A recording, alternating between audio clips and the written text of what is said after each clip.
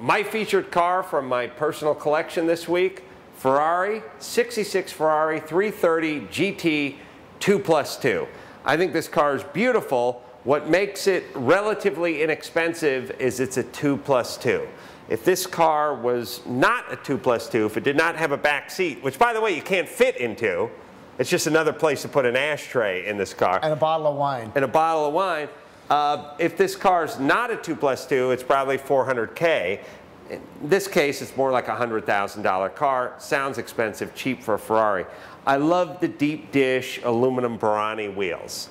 It's one of the things that sets this car off. I think this is like a sleeper car. I remember when we were up in Monterey looking at it, and I go, this thing is freaking gorgeous. And I love this car. It's like sedan-like almost. Yeah, I love, well, it's obviously, it's a front engine, 5-speed V12 Ferrari. It's a 4-liter engine, it's twin cams, it's 3 twin-choke downdraft Weber carburetors. But what really sets it off again is the super dishy Barani wheels. And this is the mistake that a lot of car companies that go with aluminum, and I should say wire wheels, spoked wheels, this is where they fall short. Jags, the old Jags look like shit just because of the rims. No dish. I mean, they look fine, except for then the rim looks like shit. The old Triumphs look like shit.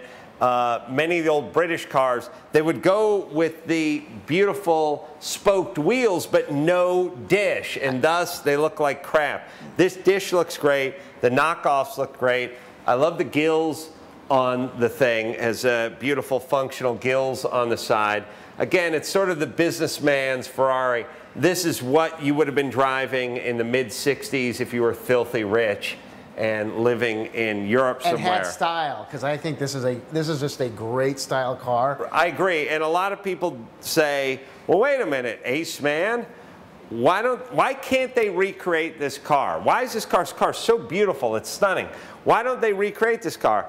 And I tell them, well, first thing, the knockoffs, they're illegal.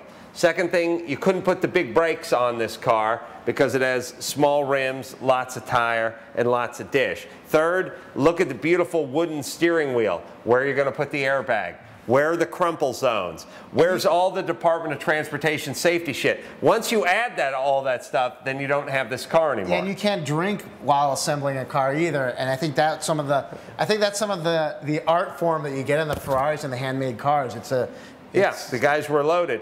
And there's an ashtray in the front and then a 1.5 feet behind it for the rear smokers. Technically, there could be 4 smokers in this car at once. And the ashtrays are like jewel boxes. I really think they designed the entire car around the ashtray. It was a functional piece because back then people used them instead of flicking their butts out on the highway. Well, that's how they signaled.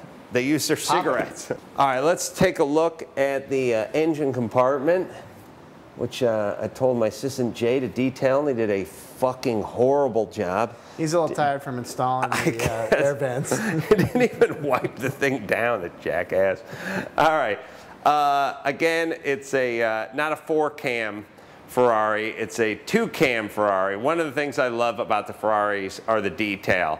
I love the quilted blanket that they have, the diamond pattern quilted fireproof blanket. I'm assuming that they put under the hood to stop the heat and some noise reduction.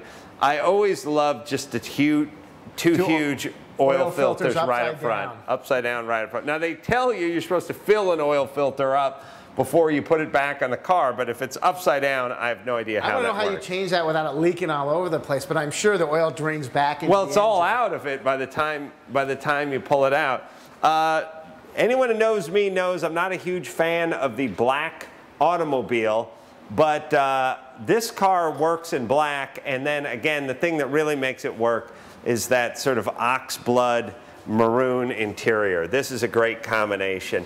The black exterior and the maroon oxblood interior. And again, these cars, they didn't skimp on the gauges. I'm actually going to count them out for you. You have 1, 2, 3, 4, 5, 6, 7, 8 gauges, and one is an analog clock. You have tach, you have temperature, you have fuel, you have a speedo. I'm guessing you have water temperature, oil temperature, and oil pressure.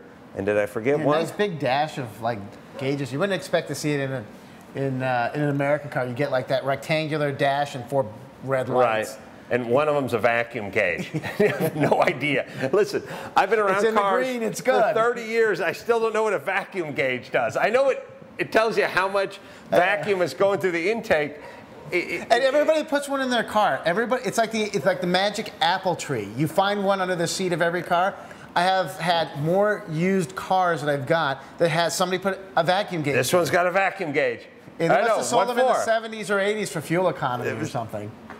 Even hot rods had vacuum gauges. You want to know why? So you can tell how much vacuum your intake and they all had that. They could go green, yellow, or red. Right, and it was never clear to me like where it was. First off, it was fun to see a gauge that just went from 0 to the top, to the bottom, to the top again. It's like, because you stare at the fuel gauge, it doesn't really move. But you stare at that vacuum gauge, be all over the place. I'll have to admit, I did put one in my Chevelle for that very reason. You just wanted to see something moving around. That and the hour gauge, which did nothing. I'm not sure why it was there. You had an hour gauge? I put an hour gauge from a boat in there because it did something. You can see how many hours you had on your engine? Who knew? Wow, you're like an airplane pilot. All right.